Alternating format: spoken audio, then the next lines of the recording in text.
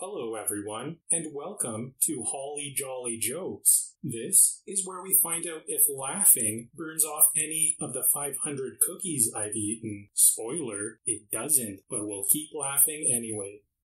Every year, I battle the Christmas lights. It's me versus the untangleable knot. I think those lights spend all their year training to defeat me.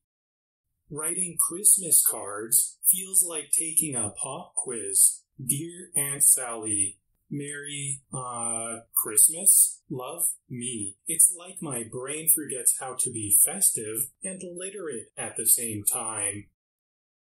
Have you ever wondered what elves do after Christmas? Maybe they go on tropical vacations. I like to imagine elves sunbathing and building sandcastles. Ugly Christmas sweaters are a phenomenon. The louder and flashier, the better. It's like wearing a Christmas party on your body. Who needs decorations when you've got a sweater that sings?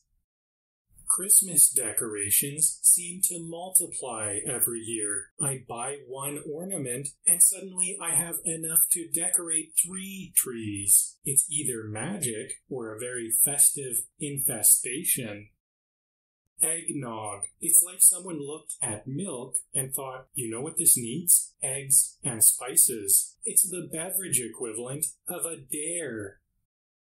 Gift wrapping is an art I have not mastered. My presents look like they were wrapped by a toddler in a hurry. It's rustic, I say. It's a mess, my family says.